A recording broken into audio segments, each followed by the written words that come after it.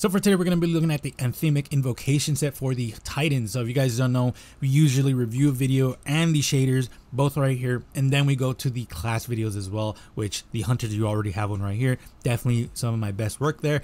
And for the Titans, honestly, I really like a lot of these as well. I think the Anthemic stuff is really, really good. And I'm really excited to see what people do with it because, again, this set is amazing. So if you guys like the video, like, comment, subscribe, really does help. Hit the bell notification if you want to keep up to date with my current content. I'm also working on finally finishing up my Discord and Patreon, so that way you guys have a little bit more access to just me in general, because I will be very active in that Discord. And also, if you guys want to like shoot me like a tip or anything, then I'm gonna have Patreon for that. So let me know what you guys think. I appreciate y'all. Let's just get into it. So Titans, I'm gonna keep it a buck with y'all.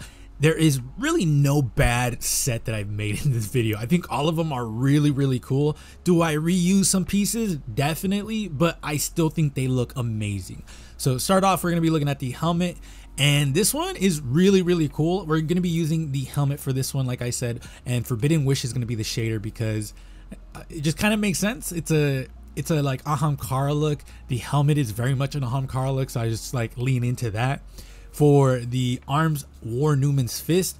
For the chest piece, we're going to be using Heart of Inmost Light with the Abyss Inverted. I actually love this look. The only thing that I can really say that I am kind of, I guess, not disappointed, but nitpicky about is that I wish we had the ability to turn off glows with just armor in general, because I feel like I would have liked this a lot more if the glow wasn't there, because there is no glow anywhere else.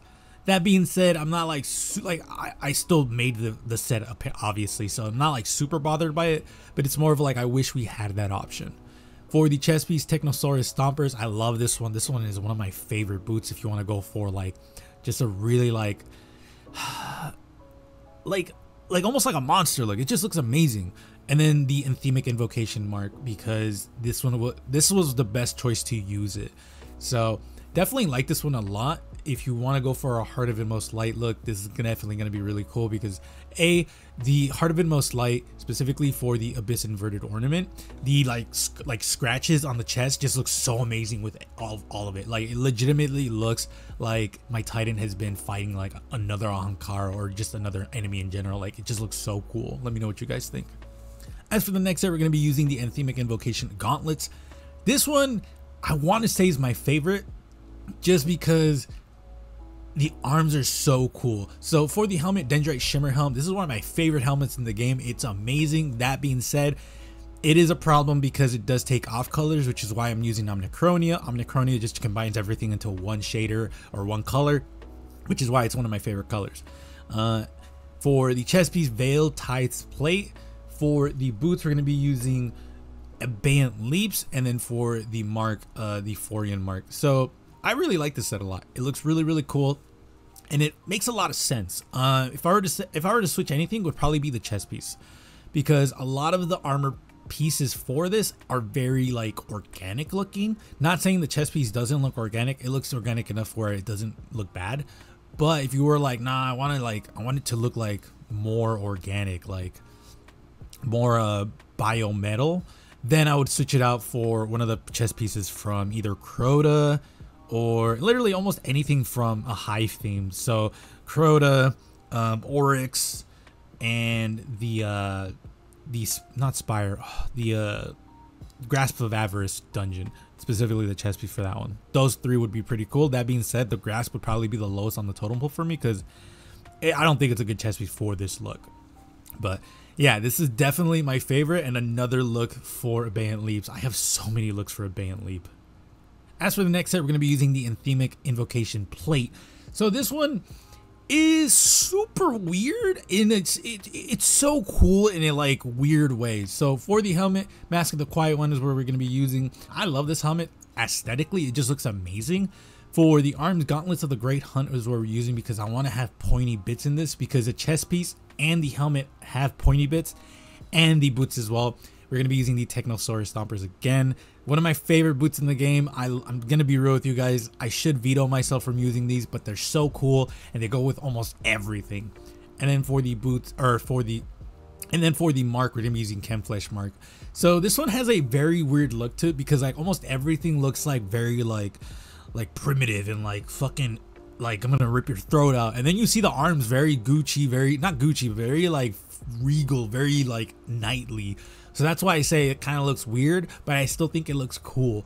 So for the shader, this is gonna be funny. We're gonna be using cryptic insignia for everything but the helmet, specifically because the Mask of the Quiet One unfortunately takes the off colors in a really weird way. So the helmet actually would be all of the off color, and then the chain would be the main color. So I just decided to use Jack Arena because I wanted white and black in there, and I think that came out really, really good. So let me know what you guys think about this one. Definitely my favorite if I didn't have that second one, because again, the second one's just so good.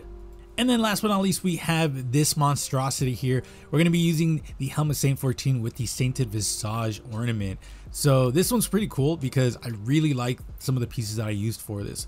So the Veiled Tithe Gauntlets with the Warnumens vest I think looks pretty cool. A lot of pointy bits in there. For the boots, obviously the Anthemic Invocation greaves because of, again, the pointy bits to it. And then Mark of the Pit because of the green in there. I decided, well, let me start from the beginning. I actually had another shader in mind because I wasn't going to use Gambit Jadestone. I was going to use something else. But unfortunately, when I put Mark of the Pit on it, I was like, this looks so cool. I have to match the green on the helmet with the green on the mark, which is why Gambit Jadestone got chosen. But honestly, if you have another green, might as well use it. The only thing I would warn you about is the fact that the Anthemic Invocation greaves has off colors to it, like specifically like the knee bottom, the knee all the way to the bottom of the foot, all of it takes off colors, not completely, but there is off colors in there, so just be aware of that. Again, watch the review video because I go through all of that. Like I go through all of the shaders. Well, if you want to see how they shader, again, go to the shader video, but if you want to see specifically me talk about how it shaders, then go to the review video. So let me know what you guys think. I appreciate you guys coming to this point. I really, really do, because a lot of people don't, and a lot of new people don't as well. So if you are new and you are at this point, let me know in the comments below.